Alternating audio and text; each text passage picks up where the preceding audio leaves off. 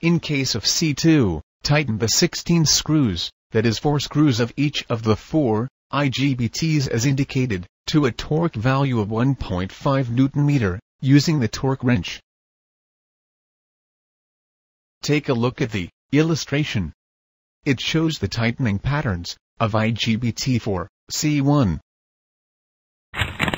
The conducting pads on the gates is removed just before placing the wires in turns. This precaution is made in order to protect the different modules. It should be noted that, while tightening a screw to the set value in Newton-meter, we should first tighten until the screw head is flush, and then tighten the screws to the required set value, that is 1.5 Newton-meter in this case, using a torque wrench. After tightening to a torque value of 1.5 Newton-meter, finally you have to tighten the screws to a torque value of 3.5 Newton-meter using a torque wrench. Take a look at the illustration. It shows the final tightening pattern of the IGBT. That is, the torque pattern of the IGBT, after it has been tightened to a torque value of 3.5 Newton-meter.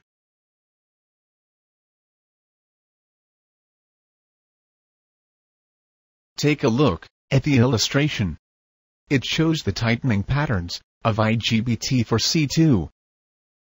It should be noted that, while tightening a screw to the set value in Newton-meter, we should first tighten until the screw head is flush, and then tighten the screws to the required set value, that is 1.5 Newton-meter in this case, using a torque wrench. After tightening to a torque value of 1.5 Newton-meter, finally you have to tighten the screws to a torque value of 3.5 Newton-meter using a torque wrench. Take a look at the illustration. It shows the final tightening pattern of the IGBT. That is, the torque pattern of the IGBT, after it has been tightened to a torque value of 3.5 Newton-meter. The next part to be assembled is the current sensor unit. But before assembling the current sensor unit, you should plug in the gate wires for the IGBTs, and fix in the bus bar unit and terminal plate. First, plug in the gate wires for the IGBTs. Let me now list you out the procedure to assemble the bus bar unit.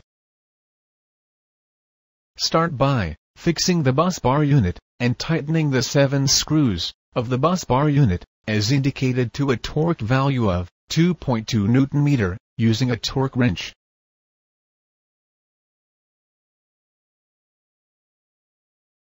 Next, connect the end of the MK2 connector, blue wire, to the bus bar.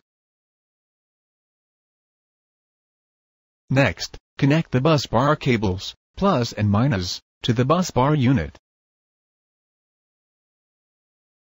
Followed by tightening the 4 screws of the 2 1 microfarad, 1000 volts clamping capacitors, as indicated, to a torque value of 2.2 Newton-meter, using a torque wrench.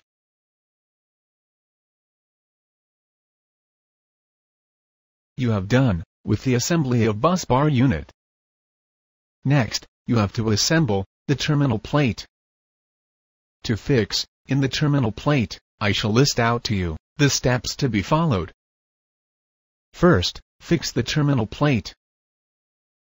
Next, tighten the 4 screws of the terminal plate as indicated, to a torque value of 1.5 Newton-meter, using a torque wrench.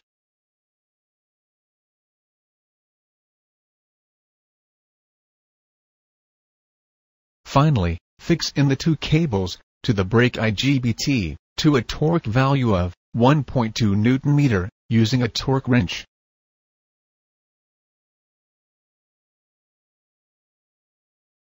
Now, let me list out to you the instructions that you need to follow in order to assemble the current sensor unit.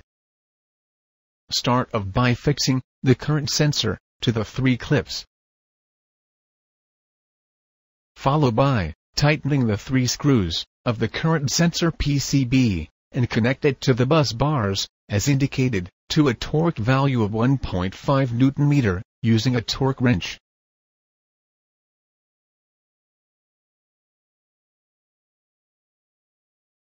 Then fix in the connector, MK1. Plug in the MK2 connector, connected through a blue wire. Then tighten the 3 screws of the current sensor, as indicated, to a torque value of 1.5 Nm, using a torque wrench.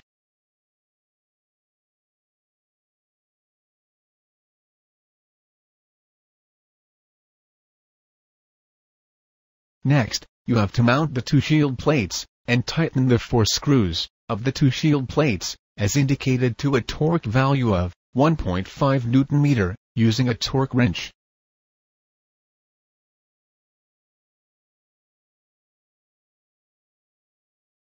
Followed by tightening the screws of the brake cables to a torque value of 1.5 Nm, as indicated, using the Allen keys, and fix the brake cables.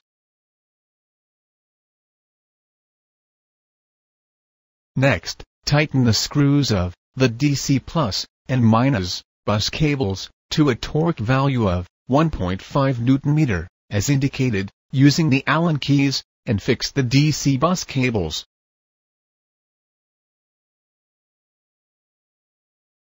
Then tighten the screws of the motor cables, U, V, W, to a torque value of 1.5 Nm, as indicated, using the Allen keys, and fix the motor terminal cables.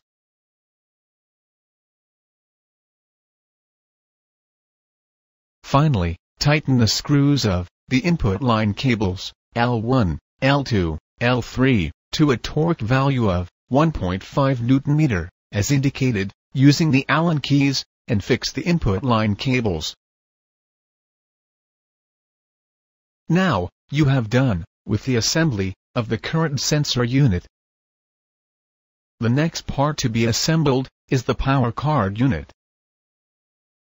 Before assembling the power card unit, you should fix in the mounting plate. Before fixing the mounting plate, the terminal plastic cover should be fixed on the UDC plus and UDC minus terminals.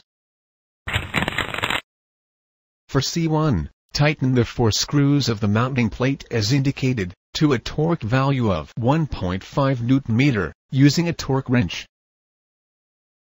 In case of C2, tighten the 7 screws, that is 4 screws of the mounting plate, and 3 screws of the power card shield plate, to a torque value of 1.5 Nm, as indicated, using a torque wrench, and fix in the power card shield plate.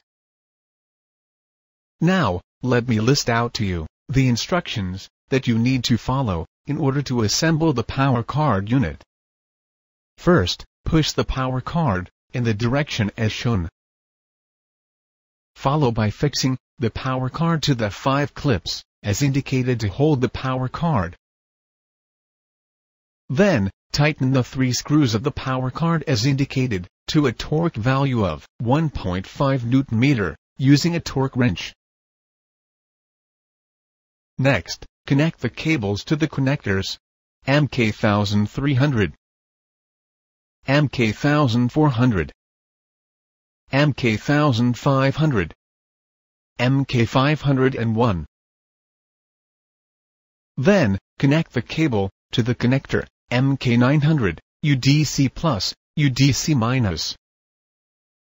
Finally, connect the cables to the connectors, MK101,